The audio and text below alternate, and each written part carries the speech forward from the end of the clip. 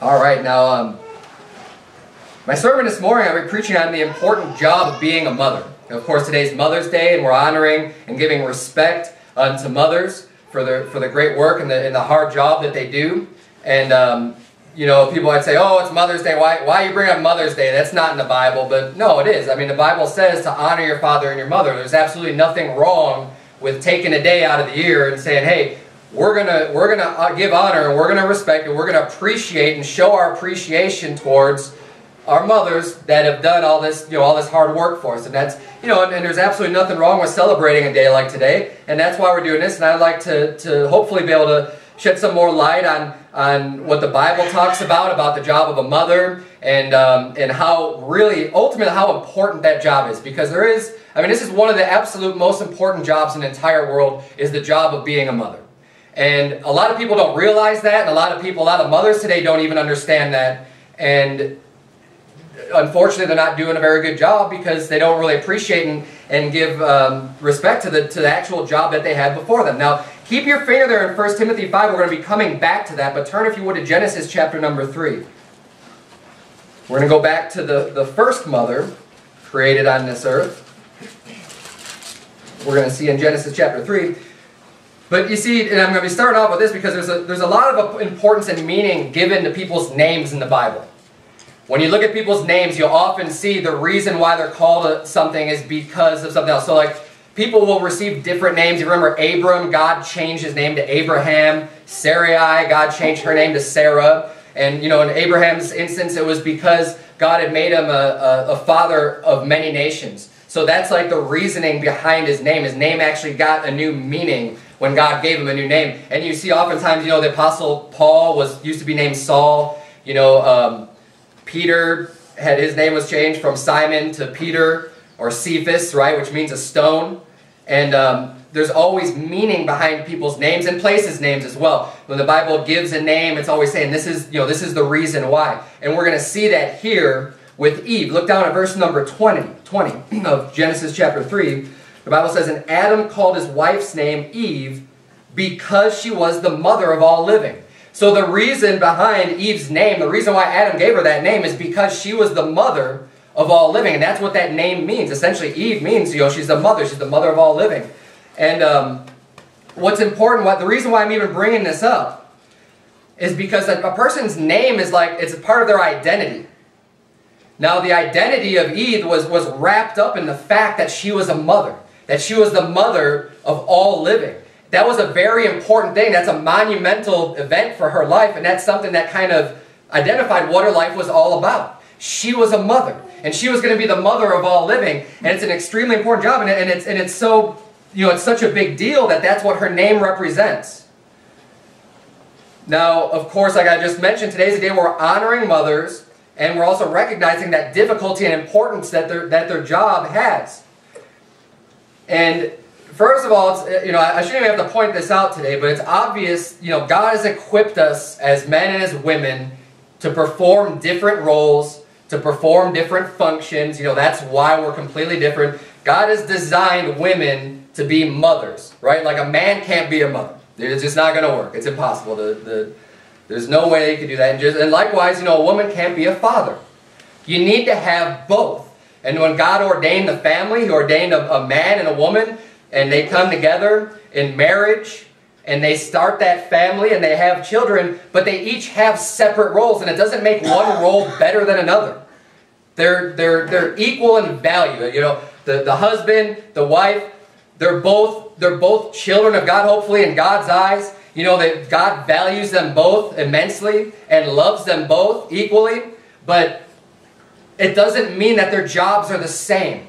God has equipped women to nurture, and I mean, even the spirit that women have and the emotions that they have is different than men. And they're designed, God has designed us specifically, and specifically women, He's designed to bring up and nurture and love the children and look out for them. And I think that's one of the reasons why so many women are good at multitasking. I know my wife's able to do 10 things at one time and also keep her eye on the kids. There's no way I would be able to do that ever. And it's just part of my programming as a man. It's easier for me to focus on one task. And I think in general, women were designed different. They're designed to be able to handle these tasks and to do these type of jobs.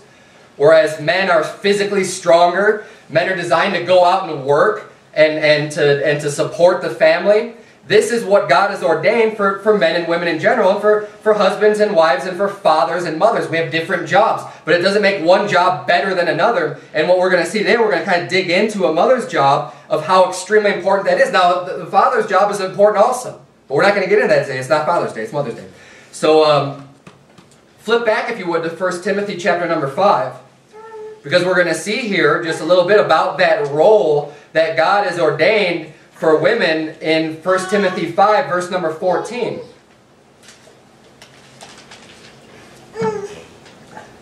And you know what? In 2014, this verse isn't very popular. This verse is not something that, this will make people bristle.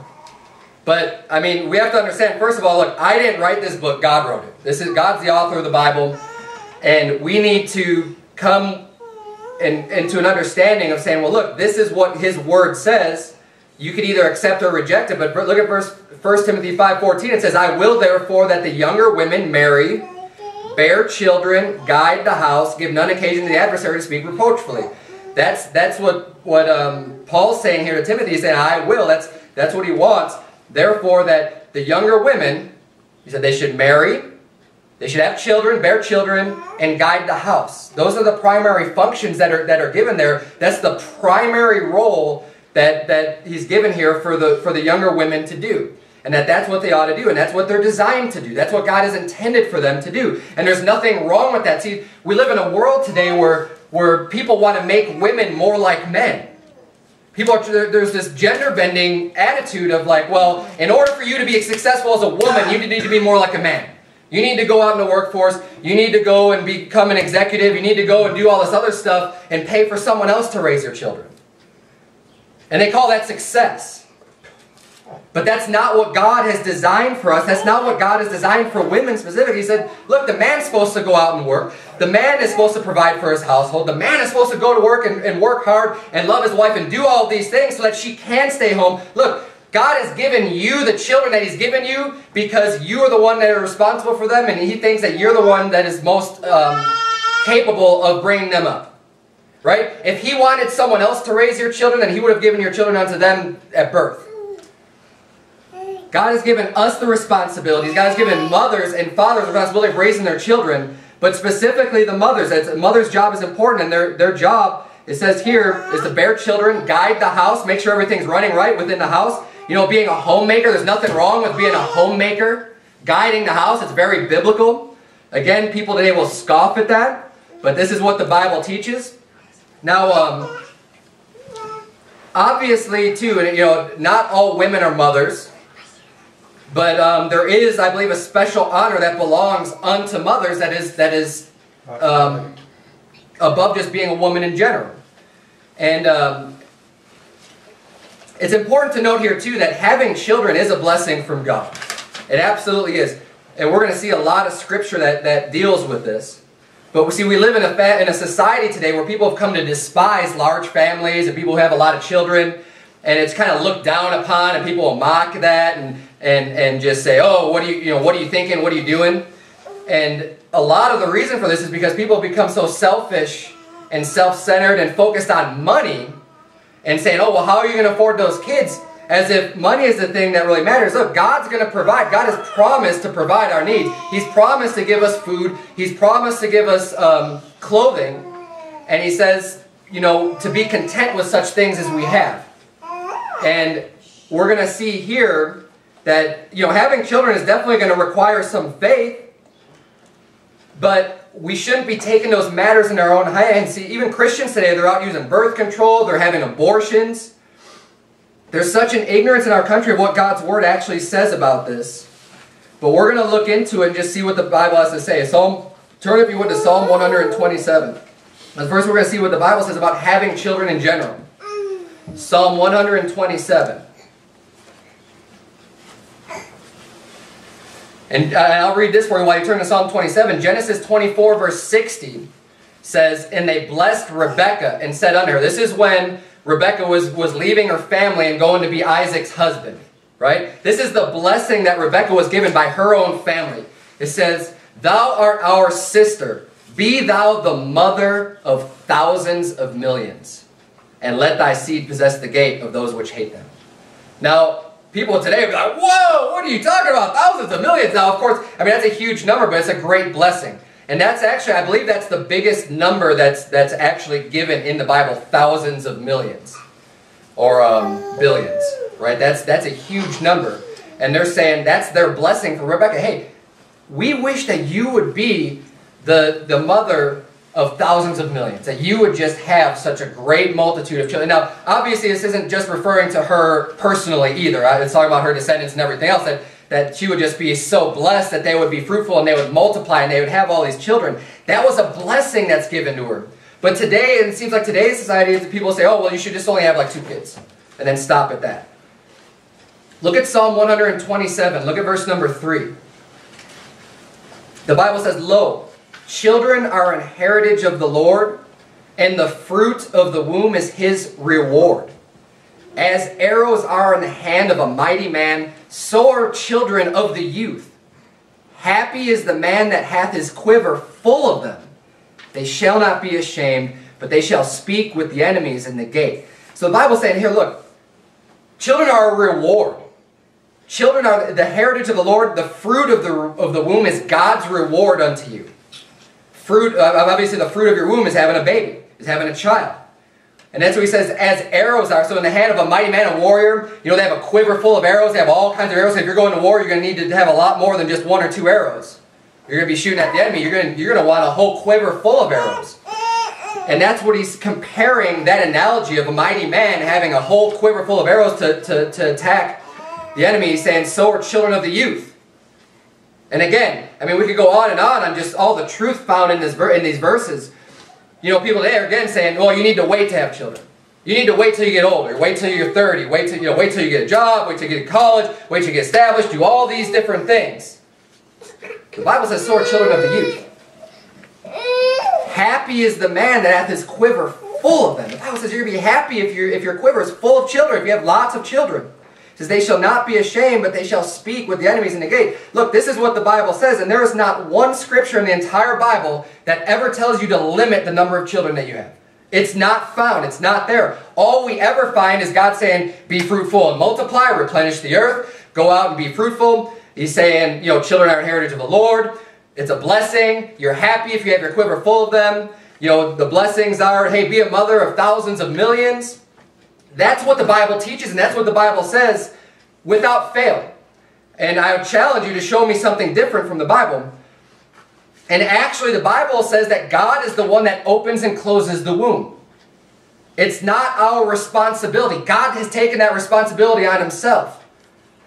Every woman the Bible ever talks about being barren meaning not able to have children, every single one ends up having children. But today we have people that want to take matters into their own hands. But see, we got to do it God's way. God wants us to pray to him. God wants us to rely on him. God wants us to entreat him and go to him when we have need. Just like Isaac did, he prayed for 20 years to have a child. And that prayer was finally answered. Now, it took a long time. It took 20 years. But he left that in God's hand. He didn't try to take matters into his own hand and play God, so to speak, with their reproductive systems and try to make things work. If God's not opening up the womb, then God's not opening up the womb. And I'm going to run through, you don't have to turn to these if you don't want to, but Genesis 28:10, I'm going to run through these because there's so many verses that talk about God opening and closing the womb.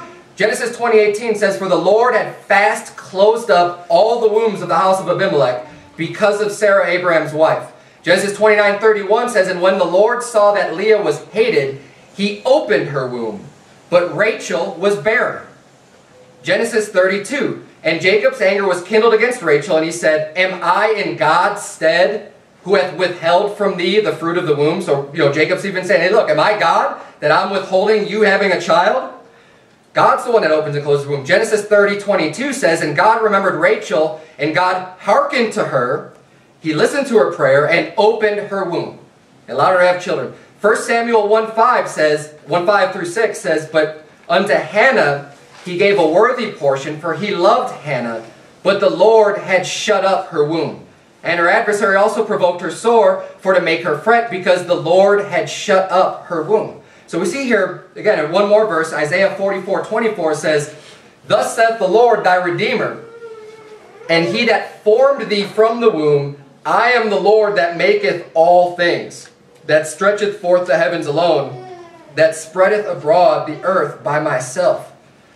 God is the only one capable of creating life.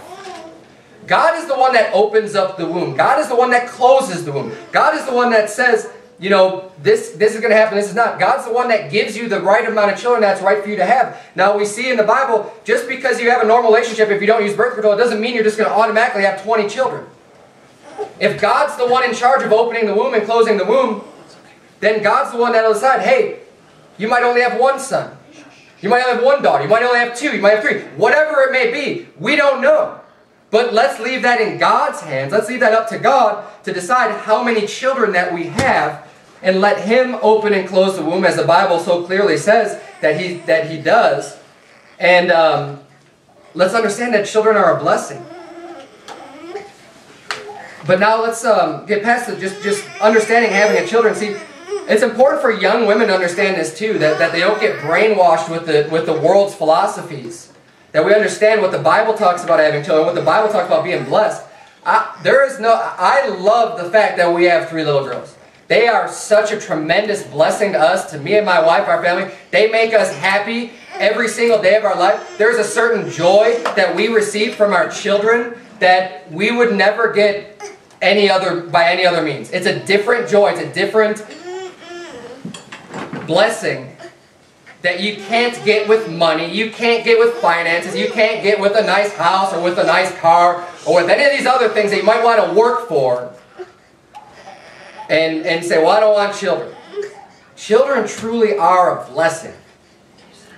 And it doesn't matter how much money you have in this life. See, we got to get past this thinking, oh, well, I have to have all this money, I have to send them through college, I have to do all this stuff. No.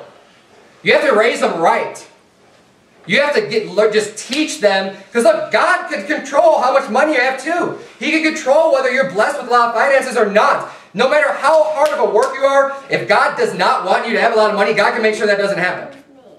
So if you spend your time just going after and chasing after money and chasing after money and chasing after money because you want to be able to have all this wealth amassed to yourself before you have children, well, God might make sure you never have that wealth. It's possible. Now look, I'm not saying that's always going to happen by any means, but that very well might be the case. If you want to focus, look, focus on the things that matter. Focus on the things that are important. And look, your children are important, and what's way more important than having money for them is raising them right. Now we're going to get into the importance of the mother's role, of how extremely important this is. Now you often find in the book of Kings, especially in 2 Kings, you remember in the book of Kings it says, you know, then this king lived this long, and then he died at this long, and then so-and-so became king after him. Well, in some of those verses, not all of them, and in some of those verses it'll mention the names of the mothers, the mother of the kings. And there's a few different reasons for that, I believe, but one reason I think is to give the mother credit for raising her son right. Because the mother's job is so vital. And especially you think about a king, right? A king has a lot of influence. A king has a lot of power. The king is in a position there, and I think more often than not, when you see the mother's name mentioned, you'll see that king that did right in the eyes of God. And it's kind of interesting to see that, because I think God's kind of giving credit and saying, okay, yeah, this is his mother's name. Because his mother was the one that brought him up from a young child. And when he grows up and does that which is right in the sight of God, hey, that is a tremendous blessing. That is a great honor bestowed upon that mother, that the work that she did, that everything that she did raising that child as a young boy, or as a young man, growing up, that when they grow old, they're going to serve God and they're going to do that which is right in the eyes of God. I don't care, I mean, and I bet you could ask any mother today, and anyone that's got their head on straight, if you ask, would you rather your son be rich and successful and have a mansion, have all this money, and not be right with God, or would you rather just have your son do that which is right in the eyes of the Lord? And if your heart's in the right place, you're going to say, you know what, I don't care. I'm not going to judge a person's success on how much wealth that they have. I'm going to judge their success based on how well they live, based on their integrity, based on their truthfulness to God's Word. That is what really matters, and that is what is so important about being a mother. That is why it's so much more important for the mother to be spending time with their children and raising them and teaching them right according to God's Word than it is for them to go out and get a job. The teaching that children receive as young children is so crucial for them in how they're going to grow up and how they're going to live the rest of their life. Proverbs 31. Turn there if you would, please. Proverbs 31. Proverbs 31 is a chapter that's known for the virtuous woman. It's a great chapter of the Bible talking about these great attributes that women can strive for to be a righteous woman. Proverbs 31. But we see right off the bat, as I was kind of mentioning earlier with the kings, and the credit being given to the mothers who raise their children right and they end up doing right in the eyes of the Lord. Verse number 1 of chapter 31 in Proverbs says, now these are the words of King Lemuel. This is a king. This proverb, not all the Proverbs were written down by Solomon. This was King Lemuel, the last proverb in the book of Proverbs, Proverb 31. The words of King Lemuel, but look at what it is, the prophecy that his mother taught him. This is wisdom. This is God's word that Lemuel received from his mother. His mother taught him the Bible. His mother taught him this prophecy. Now, he's the one that is writing that, that God's using to pen down these words, but they're actually his mother's words. And we see here, verse 2, it says, what my son, and what the son of my womb, and what the son of my vows, give not thy strength unto women, nor thy ways to that which destroyeth kings. It is not for kings, O Lemuel, it is not for kings to drink wine, nor for princes strong drink, lest they drink and forget the law and pervert the judgment of any of the afflicted. So we see here, she's teaching her son right off the bat these great truths. And it said, look, it's not for kings to go drink alcohol. He's teaching them, look, don't be a drunk. Don't go out and drink alcohol. Don't mess around with it. It's going to pervert your judgment. Look, hey, it's not for kings to do that. And look, you might say, oh, well, I'm not in a kingly line. My child's not going to grow up to be king. Hey, but is that how you view him? You ought to view your children with that much importance. Maybe they won't grow up to be the king of America like Obama is today or something, or like he thinks he is. Yeah, I know we're not under a kingdom, but it seems that way more and more as the day goes on. But, all joking aside, view your children as extremely important. Whether or not they are going to ascend up into some throne. Your children are important. They ought to be important to you, and you ought to view them and have a vision for them that says, hey, my son, my daughter, they're going to be important people. And I'm going to tell them, hey, look, let these other people just go and drink their sorrows away and just be in the gutter. But that's not for you. You're better than that. We've got a plan for you. God has a plan for you, and we want you to walk in that plan. Look, don't get messed up and stuff. And this is a prophecy that she's teaching us. And it's interesting, too. I've mentioned this before. It says the prophecy that his mother taught him. Prophecy is not always talking about future events. None of these things are talking about things that are going to happen at the end times or way in the future. Prophecy is a preaching or a teaching. This is a teaching that she taught him. And very, very important teaching. This is coming from his mother. But let's continue on here because she's going to go on.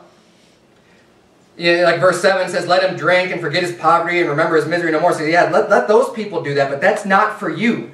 The mother needs to teach her children this stuff. And it says, open thy mouth for the dumb, and the cause of all such as are appointed to destruction. In verse 8.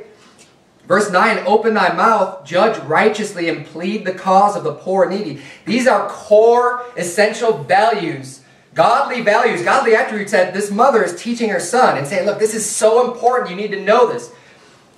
You need to open up your mouth for the dumb, those that can't speak for themselves, those that aren't able to help themselves. You need to stand up, you need to speak for them. You need to judge righteously, plead the cause of the poor and the needy. The poor and the needy don't have means to always take care of themselves. You need to be able to stand up and judge that righteous judgment for them and be able to help others out that are in need of help. And these are just key values that this mother is teaching her child. And this is what, all mothers should be teaching their children. This is God's word, and this is what she's teaching them. And he, you know what? She taught him that, and now as a grown man, the words of King Lemuel, he remembered that. It stuck with him. The things that you teach your children will stick with them. I was going to get there later, but I'm going to turn there right now. Proverbs 22, verse 6, and this sums up everything. This sums up the importance of a mother's job. Proverbs 22, 6 says, train up a child in the way he should go, and when he is old, he will not depart from it. That exemplifies how important a mother's job is. If you training requires work. Okay, training isn't just go out and play, go out and play, go out and play, go out and play. I'm going to go watch soap operas and eat bonbons on the couch. That's not training. If anything, that's training your child to be lazy and not to do anything. Training requires work. It requires effort. It requires you spending time with them. It requires teaching. It requires all of this stuff. Showing them God's Word. Teach them how to read. Teaching all these different attributes and aspects that they need to know. You train up a child in the way he should go. When he's older, he should not depart from it. That's what God's Word says. That's what the Bible says. That is the importance, and that's why mothers have one of the most important jobs in the world. Because you are literally impacting the future. Future generations. With your own children. Do you think about this? Think about the amount of lives that will be touched by one individual. I mean, think about your own life. How many people have you come into contact with? How many lives have you touched? How many people have you had influence on in your own personal life? Now think about your children. And if you have more than one, you have 1, 2, 3, however many you have, that's that many more people that your teaching and training will impact from the time they're real young, when they grow up and become adults and they go out into this world, and all the impact and influence that they have on other people starts with the teaching and the training that you give them as young children. That's where it starts. And it's so exciting when we see little children growing up in church and learning God's Word and learning the truths, because they have such a greater advantage now to go out and do great things for God. And can start off early on just having a great impact on other people's lives and being a blessing to other people. I'm going to skip that part for now. You've heard that phrase, the Bible, or not the Bible, the phrase in the world that just says, the hand that rocks the cradle rules the world. That's true. There's truth to that. Because of the importance and because of the impact you have on your children's lives. I mean, your children look to you and they believe you and they listen to you. Especially when they're young, whatever you teach them, whatever it is that you teach them is going to have an impact on them. Now, hopefully you're teaching them the truth. Hopefully, they're not going to grow up and be like, oh man, that stuff that I was learning, that's not true at all. But if you're teaching them the truth, they'll realize that and they'll see that as you grow up, and everything that you've said to them will just be confirmed. Hopefully, the things that you teach them should be confirmed as they grow up and say, yes, this is true. Yes, this is true. And then all of those things that you've taught them will stay with them even more and even longer, and they'll give a lot more regard to the law. The Bible says in Proverbs 1:8, it says, "My son, hear the instruction of thy father, and forsake not the law of thy mother." Don't forsake the law of your mother. Mother should have laws, rules for the children. Follow these, because you don't want them to do that which is wrong. You want them to grow up right. You have these rules. You got to follow these rules. This is the law of thy mother. Listen to it. And he says, hear the instruction of thy father, forsake not the law of thy mother. Raising children directly impacts the future. Mothers end up, their job is to mold and to shape and to teach and to strengthen and prepare these children to be successful, to be wise, to be godly as they become adults. This is an important job. There's a lot of bad influences out there. I mean, the world is full of them. The devil is out trying to deceive. The devil wants to get you away from God. The world in general, the entertainment industry, the music industry, they're all pointed at children and teenagers and young people. And it's all pointed in giving them and introducing bad morals. This promiscuity and sleeping around and all this other stuff. Doing the drugs, drinking alcohol, glorifying all that. Satan's really good at making sin look great and appealing and sucking people in and drawing them away from God. That's why it's so important to strengthen children when they're young, before the world has that much of an impact on them. Shelter them from them at first and get them strengthened and built up in God's Word. Teach them, train them, spend time with them. So that when these attacks come, when they see the deceitful billboards, when they see the deceitful, promotions of wickedness, they can see through that and say, no, I'm not. You're not going to trick me. I'm not going to go down that road. I'm going to listen to the teaching that my mother taught me. That's not for kings to go off and go do that stuff. I'm going to do something with my life. I'm going to serve God. I'm going to do that which is right, and I'm going to have integrity. And they're going to get that teaching and training from their mothers at home. The time and the work and the love that you invest in your children will have an influence on so many more people than you probably even realize. All the numbers of people that we come into contact with. I mean, think about this. If you raise your children to love God and to know the Bible and to be soul winners and to be able to approach someone and just give them the gospel of Jesus Christ from a young age, just to be able to show them how to be saved. I mean, people's souls, people's eternal judgment, their fate, where they end up, heaven and hell, is dependent on us, on Christians going out and preaching the gospel to every creature. God has committed unto us the ministry of reconciliation, reconciling people unto God by explaining how Jesus Christ died and shed His blood for their sins. That is our job. And if you train your child to do that from a young age, think of how many people they could reach and how many lives they could impact. How many souls could be saved from going to hell through the work that you've done with your children. It's an incredible amount of work. And see, women, a lot of women, they focus on the wrong things. They'll say, like, the Bible says that it's not permitted for women to speak in the church. And they'll look at that and be like, oh man, I can't believe that. I can't, like that's not fair, that's sexist. We ought to have a woman pastor, all this other stuff. But look, God knows the roles that He's given for us.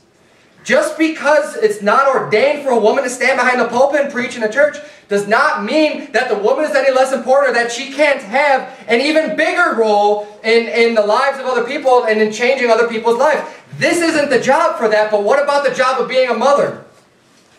Like I said, I mean, you could impact so many more people than even I can behind this pulpit by raising your children right. Maybe you can raise a godly man of God or a godly woman of God that can go out and do tremendous amounts of work. And the more children you have, that's that many more that you can multiply that by. It's a great responsibility. It's a great task, and it's a task specifically given to mothers. Now look, the fathers, again, the fathers have a role in training the children as well. Okay? But I don't really want to spend much time in that because it's really important to focus on how important the mothers should be spending the most time with children by far. God is designed for, that's why mothers nurse their children, not fathers. Fathers can't do that. The mothers are around them and take care of them and nurture them for way more time than the father. The father needs to be out working and providing for the family. And because of that job, that takes him away from his children. That takes him away from his family. It's just the way it is. That's the way God has made it. But the mother is there spending the time and doing the majority of the teaching and the training. Now, a biblical example of what I was just mentioning about the impact that you can have on people's lives is in Timothy. And there's no doubt that Timothy was a great man of God. He was a preacher. He was a pastor.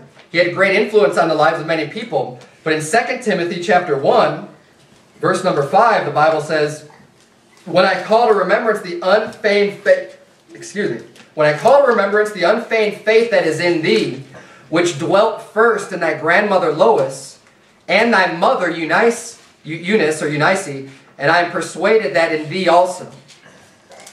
So Paul's saying, I call to remembrance the unfeigned faith. He's got this great faith that's in him. It's unfeigned. He's not faking it. He's got this real, true faith in God. He said it dwelt first in thy grandmother Lois. Paul knows his family. He said, look, I know your grandma. Your grandma's got a great unfeigned faith in God. It started with her. And then that transferred down to her daughter, his mother, Eunice. His mother then had also the great unfeigned faith. The grandmother passed it down to the mother passed it down to the son. And now you see Timothy here, a third-generation Christian, a third-generation believer that has been taught well by his grandmother, by his mother, going down to him to now where he's a great man of God and doing all kinds of great works for God. But what if his grandmother Lois didn't spend the time and didn't raise up her daughter Eunice right? Where would Timothy be? We don't know. Who knows? Who knows what would have happened in that situation? But thank God that Lois decided to have a great unfeigned faith in God and to do that which is right, because apparently what she had done had to be right for Timothy to turn out the way he has, and for this mention of Lois and Eunice in here. Being a mother is an extremely demanding job, and it definitely requires a lot of hard work. But as Christians, we really ought to get back to a proper biblical view of what the mother's role is, and how important it is, and how much time they ought to be spending with their children. Now, I'm going to be wrapping things up here, just in closing. Different things to take away from the sermon this morning. First of all, of course, children are a blessing. And the Bible's clear about that. If you're married, you know, obviously that is when you ought to have children, not outside of marriage. But if you're married, you should, you know, don't be messing around with God's plan. Let Him decide when He's going to open the womb, if He's going to close the womb. You know, just have faith in God. You know, if you want children, pray for God to have them. But you know, I wouldn't recommend going into the ways of the world and getting involved in all these different forms of birth control and IVF and all these other different things, kind of tampering around with God's design in the way that He's made you. Let Him determine when is the right time for you to have children. Let Him determine how many children you ought to have. Point number 2, for moms that are still raising children and women that want to be moms, take your job seriously. You know, your job is so important. You need to... Don't think of your children as just a burden. They're not, I mean, yes, they're a lot of work, but that's not all they are. Your children should not just be work for you. You shouldn't just look at them and be like, oh man, that's just work. That's just a lot of work for me. Look at that little girl back there. That's just so much work. How can you even say that? Look at that smile.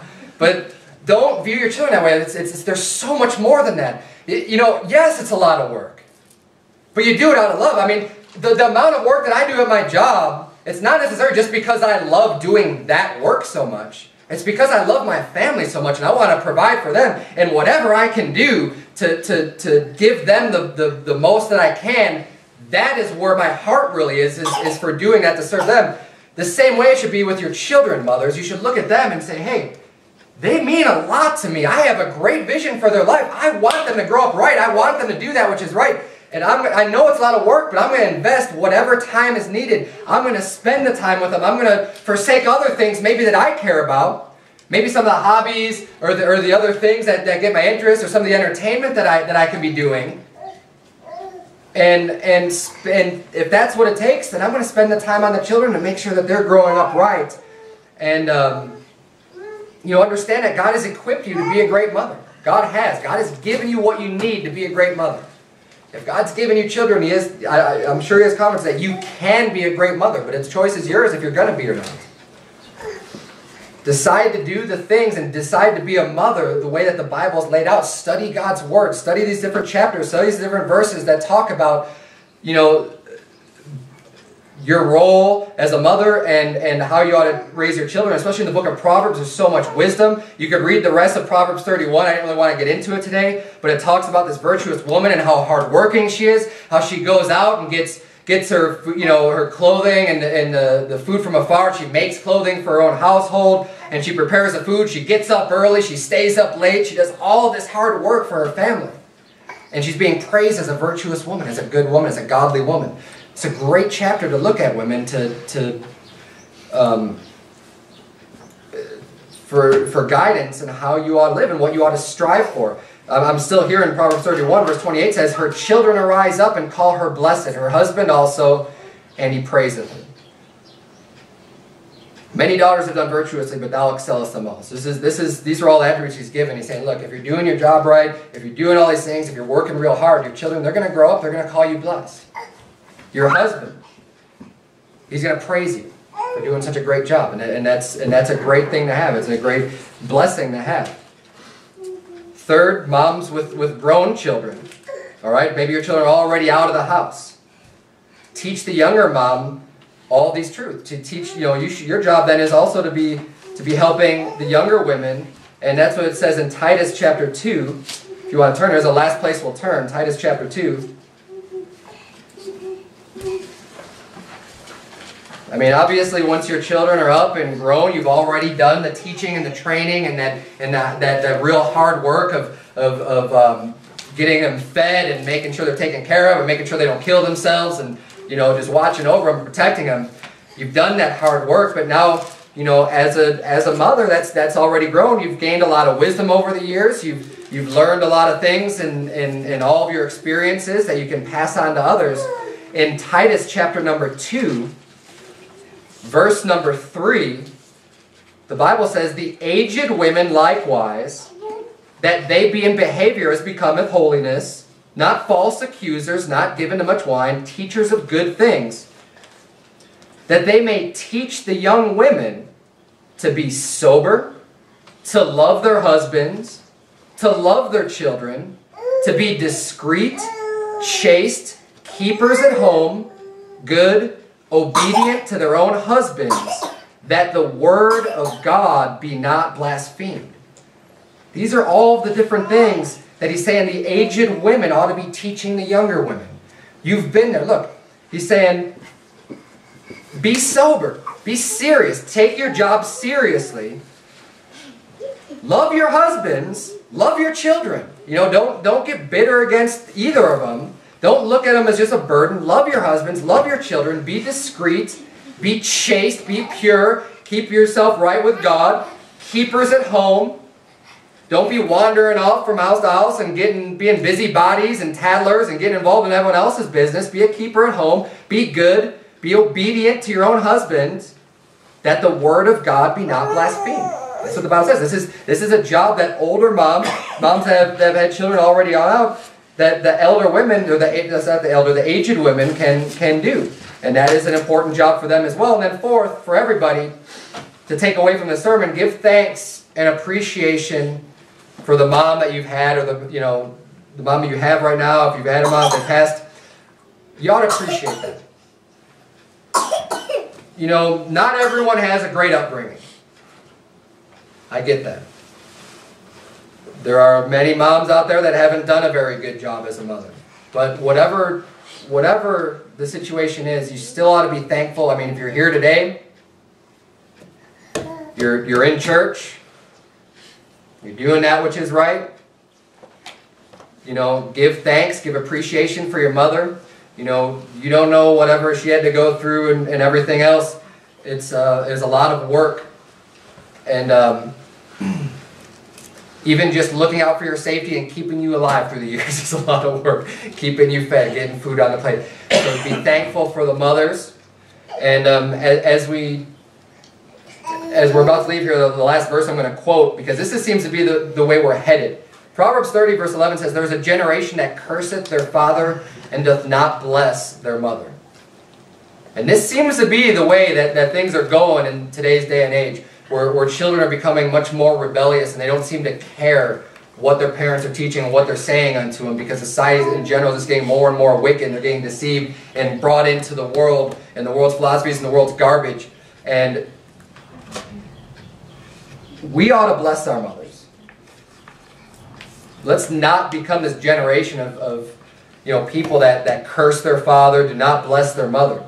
Let's take today and let's bless our mothers. Let's have respect for all the hard work that they do and embrace the role that God has given to women and the mothers and exalt that. It's a very honor-worthy job that mothers have. It's not something to be looked down upon or denigrated. You know, it's a wicked society that puts down the role of a mother or a woman. It is. It's wicked. Now again, I mean, there's different jobs that they perform, but the job that they perform, look, men can't perform that job the same way that women can. The raising of the children, the rearing of the children is something that God has designed women to do so much better than men. Now there is, obviously again, a man's job, he has his specific role in the family. But I'm not going to get into that. I've already taught on the husband's job in the family. But let's honor that job and give respect unto it and appreciate the fact that moms do so much hard work. Let's bow our heads for a word of prayer. Dear Heavenly Father, Lord, thank you so much for mothers, dear God. Thank you for my mother. Thank you for the hard work that she has done for me, dear God, but for all the mothers in this world, dear God, that have done good and have raised their children right, dear Lord. We thank you so much for that. We thank you for the clear teaching and instruction that you've given us in the Bible. Lord, help the mothers especially, but us in general, never to look at children as a burden, but look at them as really important people that are going to grow up one day and hopefully serve you. Help us to teach them and train them properly. Lord, help us to just get into your word and study it and meditate on it, dear Lord, and live by it to the best of our ability. It's in Jesus' name we pray. Amen.